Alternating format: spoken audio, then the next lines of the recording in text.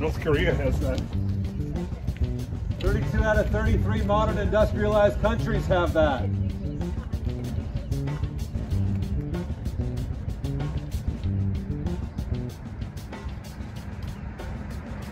How are you going to pay for it? We're going to be like North Korea. We'll have to borrow the money from China. Where are you going to find the money?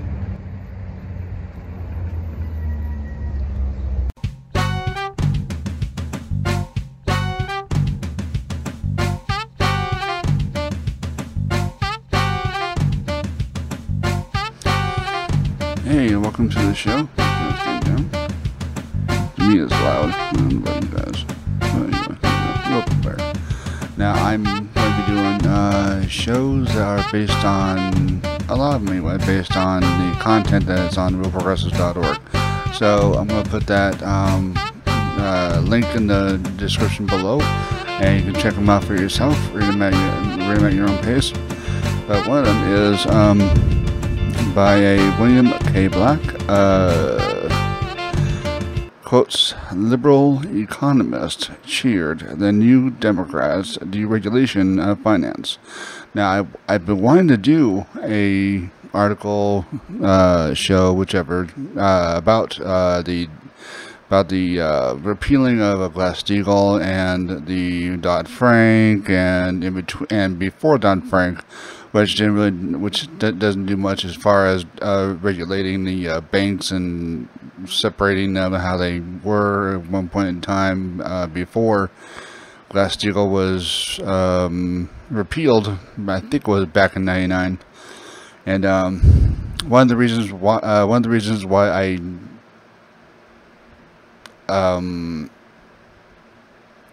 dislike the Clintons and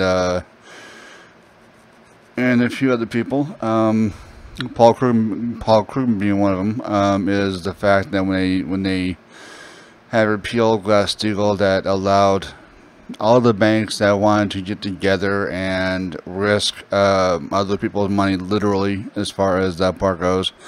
Investments, hedge funds who basically are organizations, companies, incorporated, whatever have you, that takes people's money and does take risk with them. Not to say they all fail, obviously. If they didn't succeed in a lot of different ways for a big profit, the hedge funds would be around. They would be extinct. But anyway, let's see.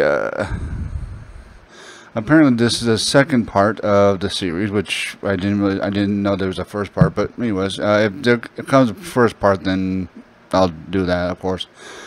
But anyways, actually, you know what? Let me see if they have the first part on William K. Black's page here. Let's see. By the way, he has the lessons Richard Bowen's FCIC testimony should have taught the nation. That is for, April 7th, so a couple days ago. See, Trump and Barr unleash a lawfare assault on democracy, which would be notably September 11, 2020. Is it? This might be it right here. Hillary and Bill, wait a minute, is this? Okay, I guess it might be. This is from April 8th of 2016. Hillary and Bill and Paul Krugman raced to the right to stop the burn. Remember several weeks ago when Hillary Clinton was complaining that Democrats did not consider her a progressive. Bernie Sanders' big win in Wisconsin ended that tactic and propelled Paul Krugman and Hillary and Bill Clinton to race to the right, inadvertently proving Bernie's point that they are not progressives on the key issues.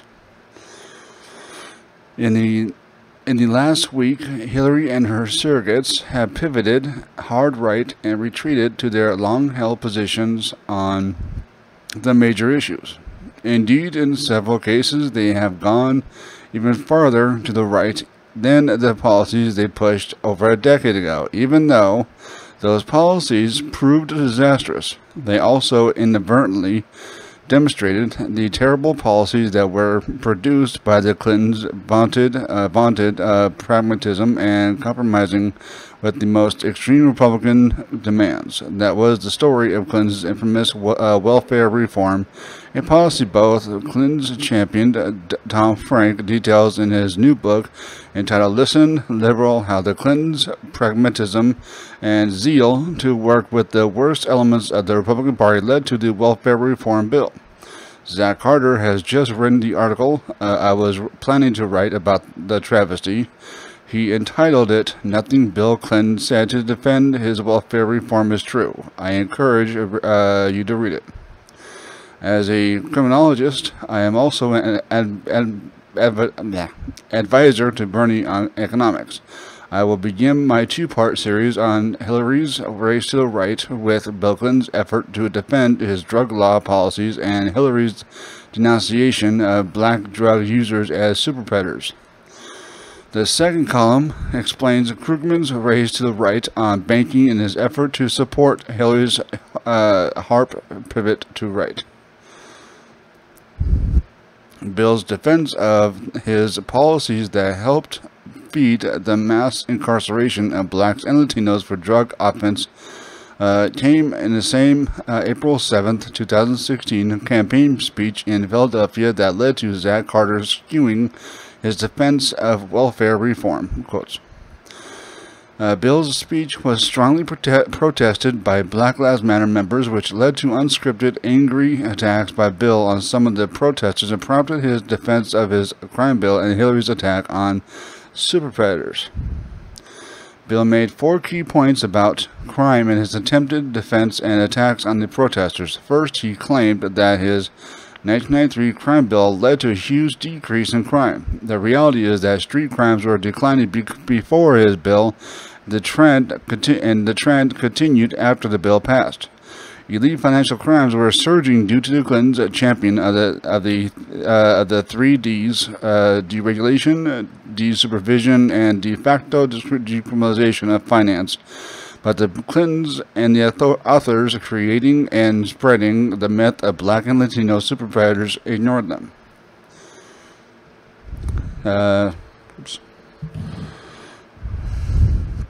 Second, Bill claimed that the bad parts of his crime bill were caused by Republican demands. Tom Frank's book shows how the Clintons' pragmatism and promises to work with the hard right led to him crafting a bill that produced the mass incarceration of Americans.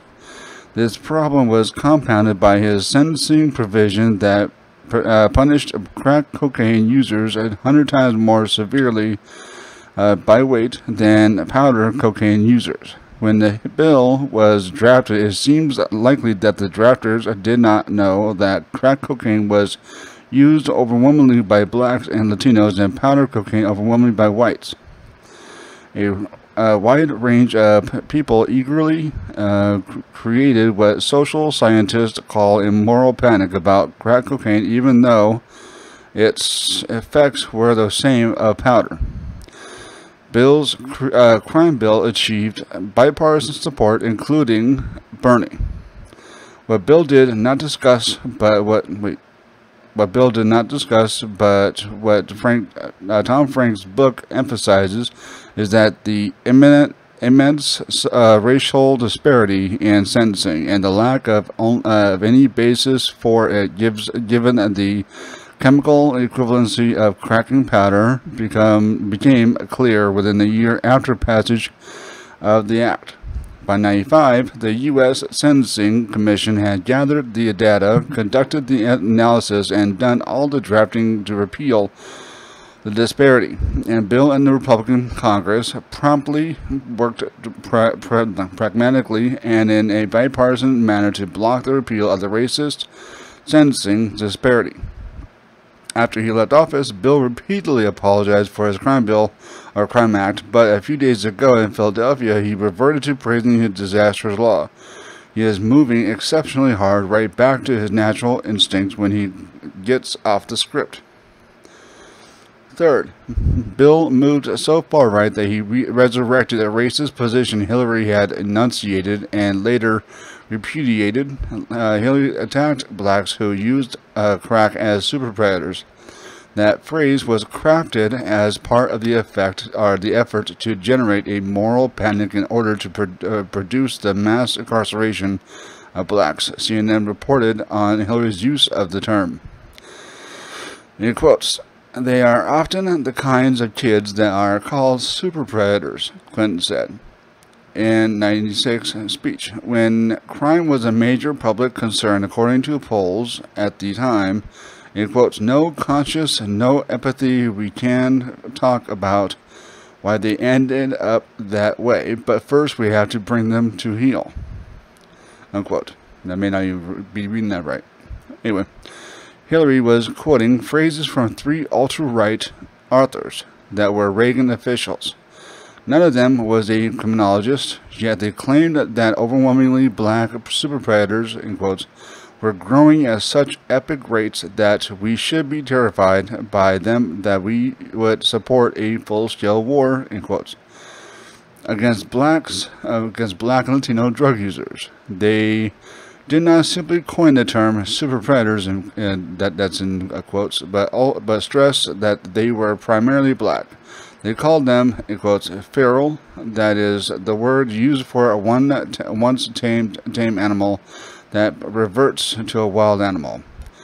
Black crack users were demonized as subhuman wild animals whose ancestors have once been tame as slaves, and who, as Hillary demanded, must be brought to heel like trained dogs.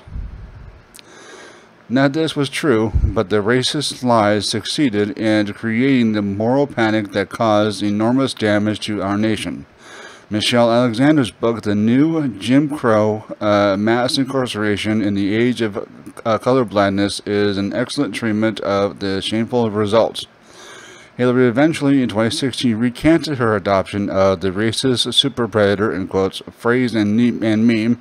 Bill is disinterring it now because he got flustered and angered by the Black Lives Matter protesters and reverted in unscripted fit to what came reflexively. Fourth, Bill attacks the Black Lives Matter protest in a way that was unworthy of him. Indeed, his attack on them came directly from his bizarre effort to support Hillary's use of the term super predator, in quotes. Months after she had repudiated that term, Bill invoked the same racist myths using the same racist language that was employed over a decade ago, even though they have been completely discredited by criminologists. CNN's report of his Philadelphia speech notes. He also defended Hillary Clinton's use of the phrase super predators. In quotes, "I don't know how you would characterize the gang leaders who got 13-year-old kids hopping up on crack and sent them out in the streets to murder other African-American children," the former president said. "Maybe you thought they were good citizens." She didn't.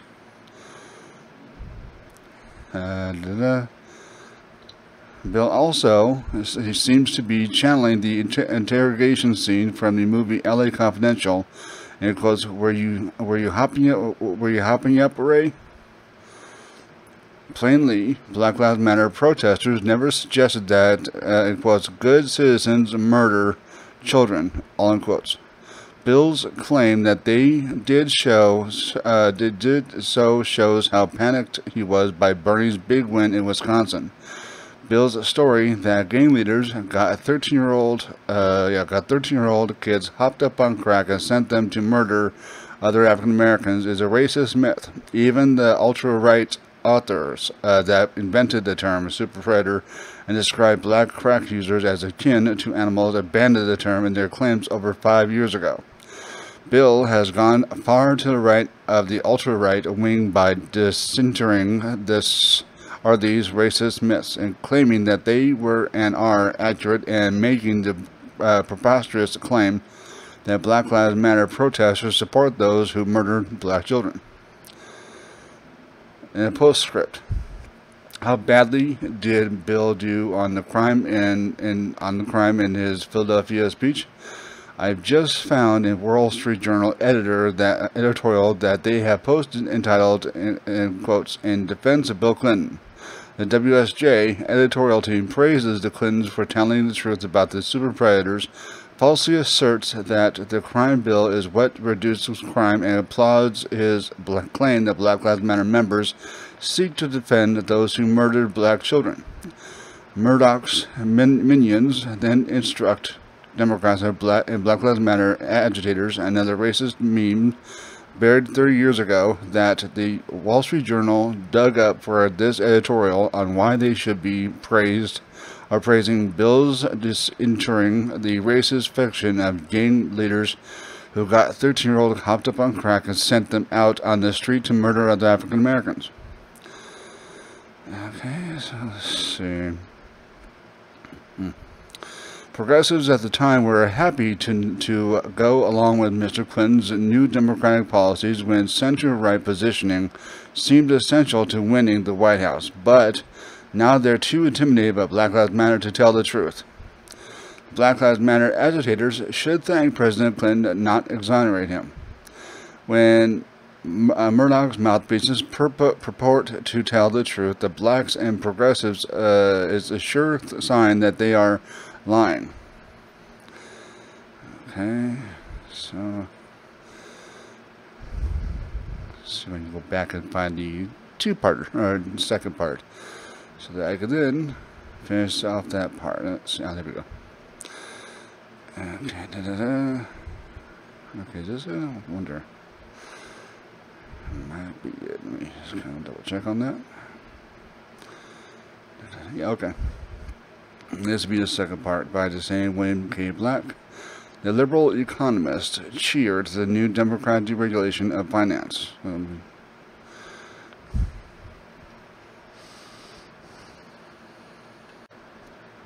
Okay, so this is the second part of the series. In quotes, liberal economists cheered the new Democrats' deregulation of finance. This is the second part of the series on how Hillary and Bill Clinton and Paul Krugman have pivoted in response to Bernie Sanders' series of electoral wins and racing hard right on finance and crime. In my first column, I wore my criminology hat, quote, on the hat, to explain how Bill was disinterring outrageously false and racist positions that Hillary and he had once championed.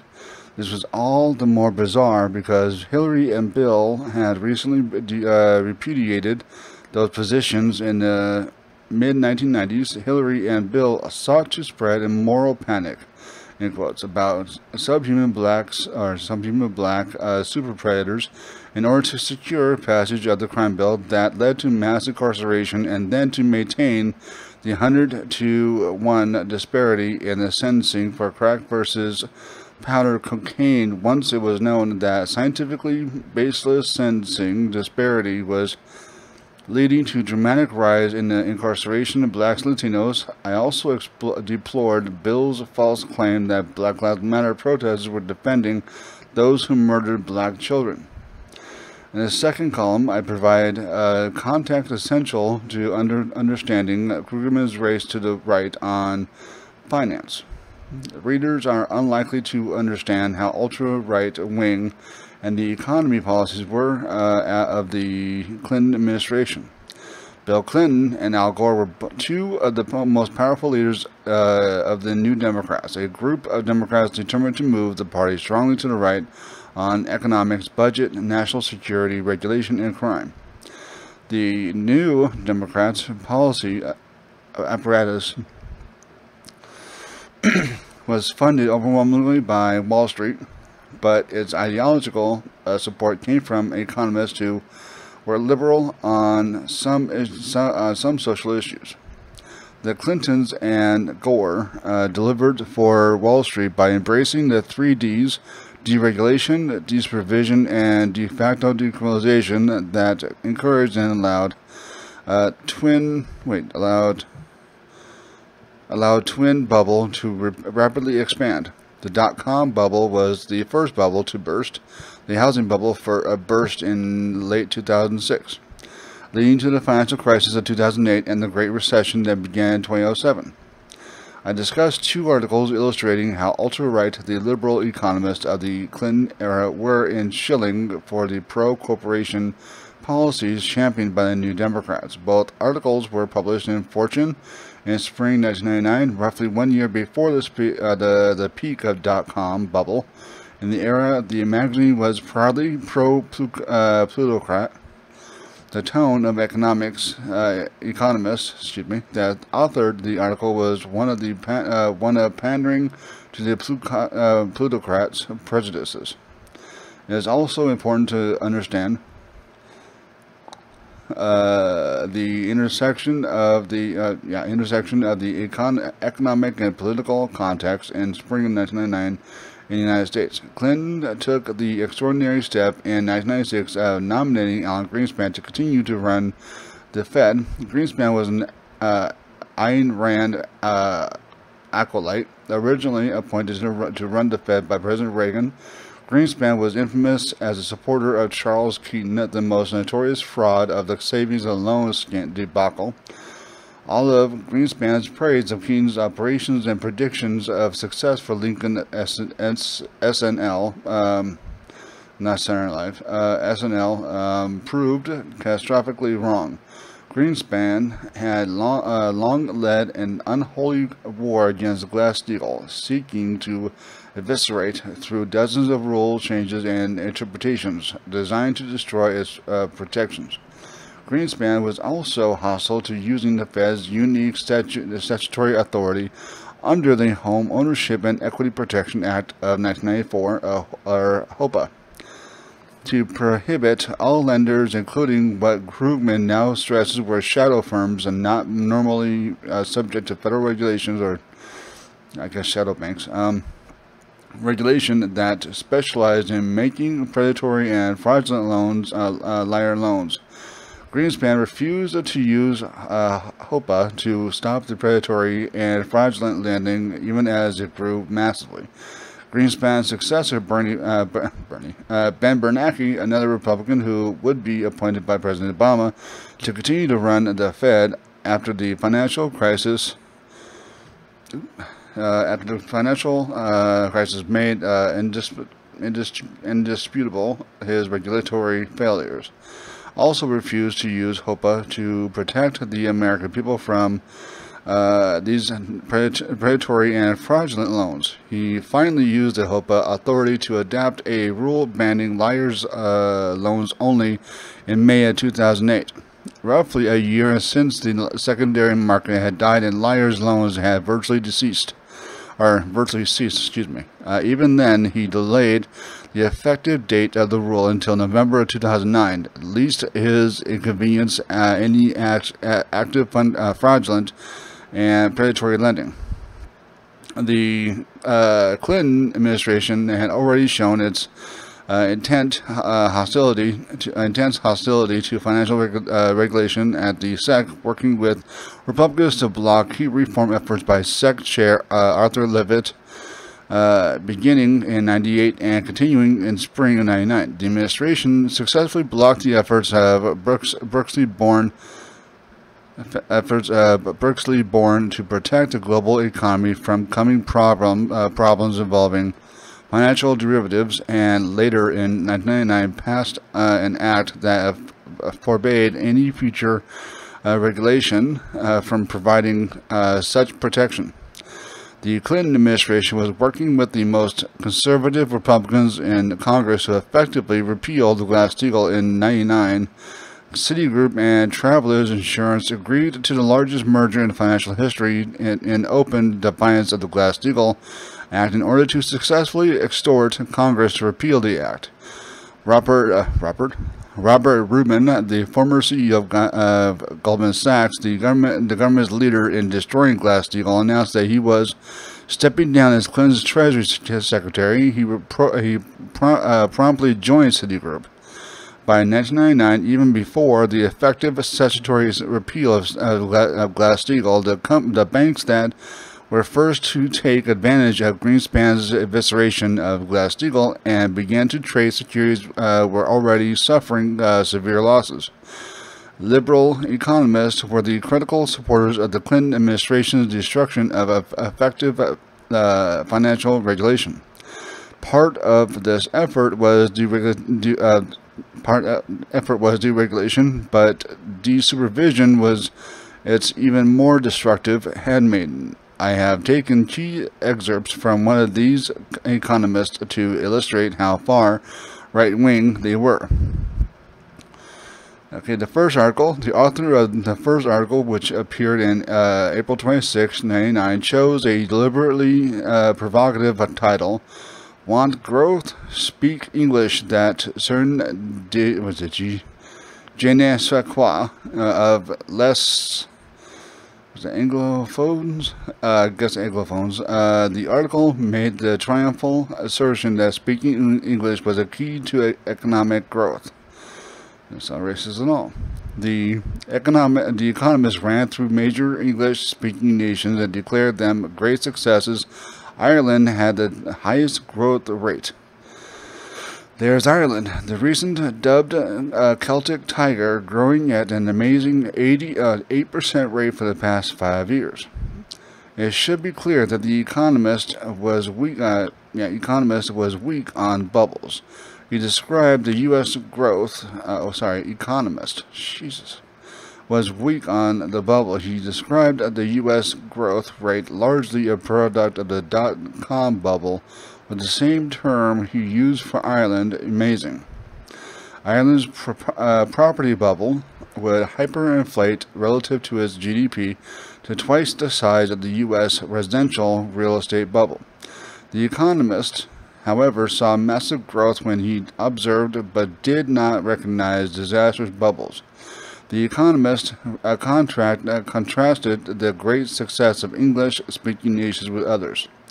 Latin Americans who thought they had put their past behind them are watching with horror as financial crisis strikes once again.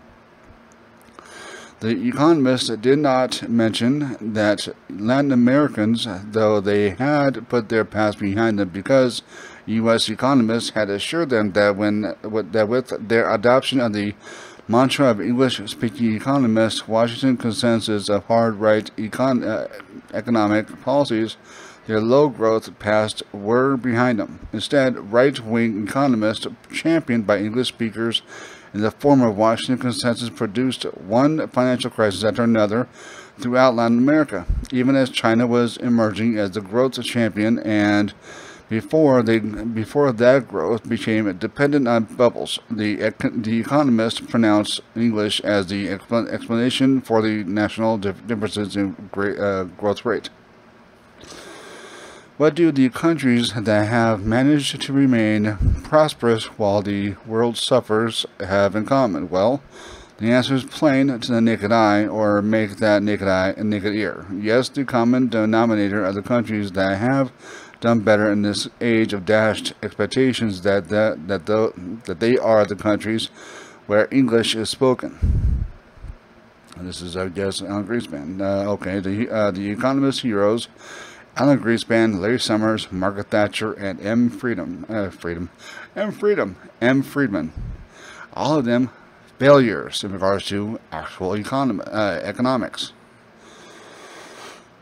And actually at the same era, if you think about it.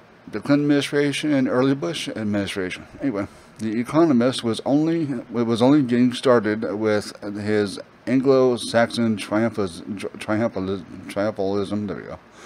He and his colleagues made several explanations for the supposed triumph. First, there's the Alan Greenspan theory, or is it Larry Summers theory? Economic policy in English-speaking economists tends to be run by smart economists with one foot in the academic world, who therefore make better decisions than the doctrinaire mandarins who run ministries of finance. And in a world where the rules have suddenly changed, the story goes, clever men and women who went to MIT are better able to adapt than bureaucrats whose only expertise is in office politics. A slight variant is the Margaret Thatcher theory. In 1980s, there was an ideological groundswell in the English-speaking world in favor of markets and against government intervention. Perhaps the rest of the advanced world missed the tide, because it couldn't read Milton Friedman in the original. One particular point that a friend made to me is that an email and the internet put people who use non-alphabetic writing, like the Japanese, at a particular disadvantage. In '99, well after the collapse of its twin bubbles, Japan was the second largest economy in the world, and China was already growing at such a high rate and so persistently that it would soon become the second largest economy.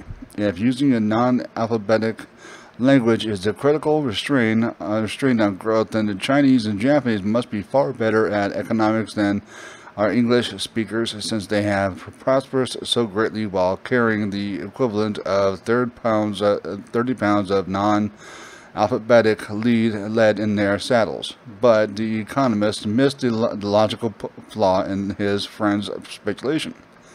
The economist speculation that English-speaking nations had much faster growth because they put exceptionally brilliant economists like Greenspan Summers, both appointees of Bill Clinton, as I said, and the economist authoring the column in charge of economic policy is revealing and humorous. It is hardly surprising that unsurpassable arrogance and Anglo-Saxon triumphalism became fellow travelers. Similarly, it will surprise no one that an elite economist would champion the idea that the special brilliance of the author and a few of his fellow elite economists explain the unique success of the Anglo-Saxon nations. While MIT economists Greenspan and Summers are so brilliant that they explain America's high growth, regulators and government officials are fools whose only expertise is in office politics. Fortunately, America places economist policy in the hands of Greenspan, Summers, and MIT economists and removes all authority from the inept bureaucrats.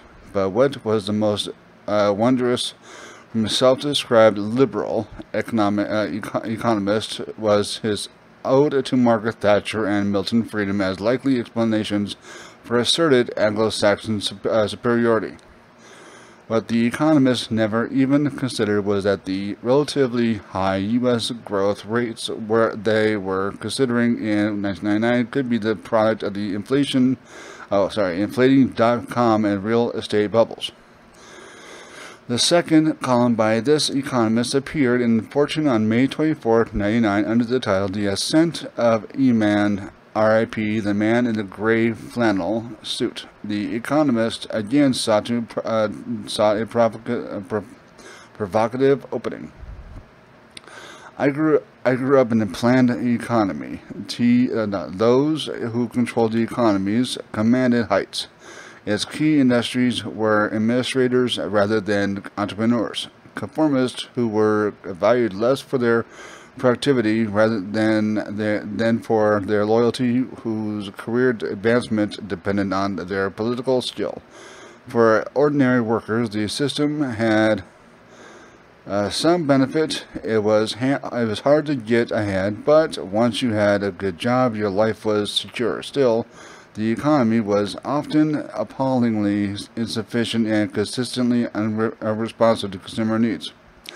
No, I'm not an immigrant from Eastern Europe. I am talking about the U.S. economy of the 50s and 60s, when General Motors was the very model of a modern major company. There we go.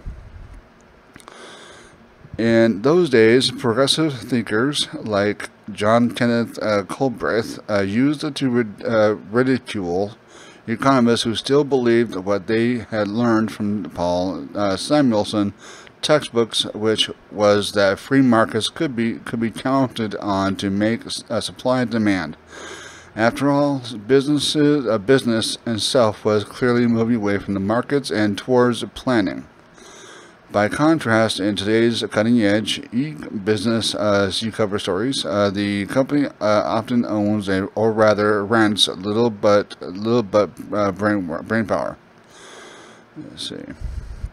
The villain in the piece is Galbraith because he is a progressive thinker. The CEOs of big corporations are the man in the gray flannel suit, too bland to be evil or even worthy of blame. The old-style CEOs who build firms like GM are dismissed with the Economist classic insult as business bureaucrats. The hero of the piece is the entrepreneur. The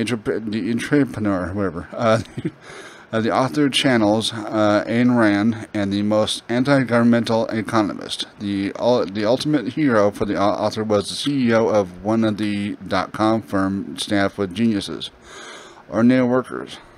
Note the non-persons in this tale. The ordinary workers, they rate only 2 sentences. There is no sense that they are important to the economy or even to the success of the firm. Instead, there is the muted recognition that the old system that Galbraith described led to a career for ordinary workers in which your life was secure. Implicitly, the author is acknowledging that this will become a thing of the past in a new economy that he gushes about. Rendering the lives of hundreds of millions of ordinary workers and their families insecure is not important enough to warrant express discussion. The economists treat their fates as simple inevitables in the order to achieve the brave new world. The star firms of the new economy, Enron and Goldman Sachs. The article then turns to its real focus, examining the firm of the pinnacle of the economist entrepreneurial pantheon that exemplifies the brave new world. The retreat of business bureaucracy in the face of the market was brought home to me recently when I joined the advisory board at Enron, a company formed in the 1980s by the merger of 2 pipeline operators. In the old days, energy companies tried to be as vertically integrated as possible to own the hydrocarbons in the ground, the gas pump, and everything in between. Enron does own gas fields, pipelines, and utilities, but it is not and does not try to be vertically integrated. It buys and sells gas both at the wellhead and at the destination, leases pipeline and electrical transmission capacity both to and from other companies, buys and sells electricity, and in general acts more like a broker and market maker than a traditional corporation. It's sort of like the difference between your father's bank, which took money from its regular depositors and lent it out to its regular customers, and Goldman Sachs. Sure enough, the company's pride and joy is a room filled with hundreds of casually dressed men and women staring at computer screens and barking into telephones where cubic feet and megawatts are traded and packaged as if they were financial derivatives instead of CNBC. Though the television screen on the floor showed the Weather Channel, the whole scene looks as if it had been constructed to illustrate the end of the corporation as we know it. The author's gold standard of expertise is Goldman Sachs. The greatest compliment he can pay Enron's leaders is that their firm is so superior to its competitors that it is the Goldman Sachs of energy. Enron paid the author $50,000 annually for what he would later describe as an advisory panel that had no function that I was aware of. Right? Who would say no to trading on his self-described reputation for brilliance as a MIT economist who get $50,000 from Enron for performing no function? The ideological shift leading to the liberal push for deregulation. The economist then explained what made possible this brave new world that he wrote to champion deregulation. He explained that deregulation was driven by a change in ideology. He explained to his readers that Adam Smith was right. The bloated bureaucratic corporation was caused by the government interfering of the markets through regulation. With deregulation, Enron was leading the way in making freewheeling markets possible. But probably the biggest force has been a change in ideology, the shift to pro-market policies. It's not that government has vanished from the marketplace. It's still a good guess that in a completely unregulated phone market, long-distance companies would have buy up local access companies and deny their customers the right to connect to rivals, and that the evil empire, or at least the monopoly capitalist, would rise again. However, what we have instead is a growing number of markets, phones, gas, electricity today, probably computers, operating systems, and high-speed net access tomorrow is a combination of deregulation that lets new competitors enter a common carrier regulation that prevents middlemen from playing favorites, making freewheeling markets possible. Who would have thunk it? The millennial economy turns out to look more like Adam Smith's vision, or better yet, that is the Victorian economist Alfred Marshall, than the corporatist future predicted by generations of corporate pundits. Get those old textbooks out of the attic. They're more relevant than ever. The Economist, who authored the April and May '99 columnist, is, of course, Paul Krugman. The Enron energy trading operation he gushed about was a leading center of Enron's frauds, particularly those that caused the California energy crisis. Goldman has admitted to what the United States found to have been massive fraud. Enron was indeed the Goldman of the energy industry, just as Goldman was the Enron of finance. The reader can probably, the reader can now see Krugman's actual views when he found it profitable to pander openly to the plutocrats, defrauding the public and rigging the system against the consumer and worker. The reader can also see why he is so dismissive of criticism of Hillary taking enormous speaking sums from Goldman for performing no real function. Krugman's prediction that we were seeing the death of market power by huge firms proved as accurate as his claim that Enron and Goldman were the gold standards of their industries. Here is one of the exemplars we use in the book we are writing that explains that economics is the only field in which one can be awarded a Nobel Peace Prize, proving wrong is predictive ability.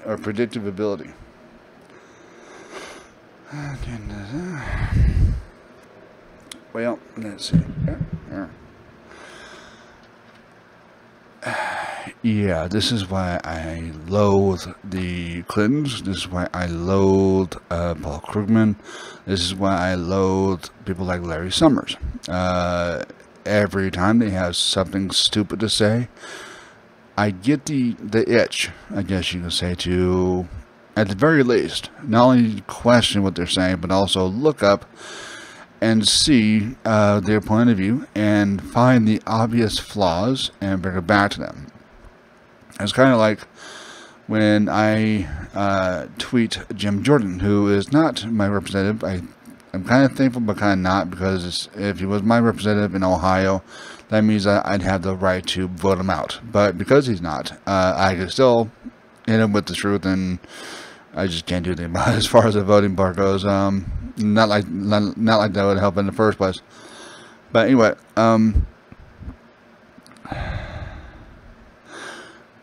as someone who is, even though I have learned so much monetary theory that has, and followed people like Mike Norman, who does an excellent job in talking about the links between the links of using monetary theory to Wall Street or the markets or the economy as a whole, and helps people see what MMT sees as far as that part goes, and and gives people the knowledge to come back at the people who claim they know what they're doing. Majority of people you see on CNBC, MSNBC, and other places talking financially, they get paid money to speculate. They are speculators. They are people who have hedge funds. You know, hedge funds, if you look up the direct definition of it, is quite literally a organization, corporation, whatever have you, that plays with other people's money. It takes high risk investments and hopes for a high yielding return. And that's not always the case. Obviously, there'll always be a lot more hedge funds, but at the same time, I would suspect that if you had a hedge fund, you would have to know personally a lot of those who are involved in the investments that you are making with these people's money. You would have to know the owners of those stocks and bonds and other things like that, and kind of make sure that, you know, either way, your customer that you are hedging for doesn't lose a whole lot of money, at least not enough to dump you as their hedge funder. I don't know how you really look at that, but anyway, the point being is, for those who are critics of MMT, MMT has shown a lot of people exactly what you're missing, and is able to come back with everything that you try to talk about as a talking point and as a gotcha. Is not a gotcha, it's a got you, as far as that part goes. And I've been wrong on several occasions, but I've noticed it, I have acknowledged it, and I've tried to learn from it. Anyway, my point being is, support real progressives. I will be downtown Columbus, Ohio, and on the 15th, I believe it is, and there's going to be another Roe v. Wade protest. I'll be at that one. Hopefully, I can bring the right wire for making sure that my phone keeps a charge and be able to get that fully. It will more likely be on Facebook, Real Progressives. You can check that out that day. It's 11 o'clock PDT, which for me is like 1 or so. I'm not sure about that, but anyway, I'll be down there this coming Sunday. And there's another one, I want to say the 12th. We'll try to be there. So there's other things I have to do that day. But I'll try to be there, and same thing. Real Progressives on Facebook. If you're interested in watching, do so on Facebook. That's Real Progressives, and it'll be sometime that day that it'll be up. Anyways, thanks for watching. Support this channel by subscribing. Support Real Progressives by going to realprogressives.org and looking at more of this author and everybody else that I have read. I was going to read a couple, but I realized that was a part 2 of the series, so I wanted to read both. I will be continuing on with that tomorrow. So thanks for watching. And yes, support both, and you'll learn both. You'll learn a lot from both of us. Peace out for now. Thanks for watching.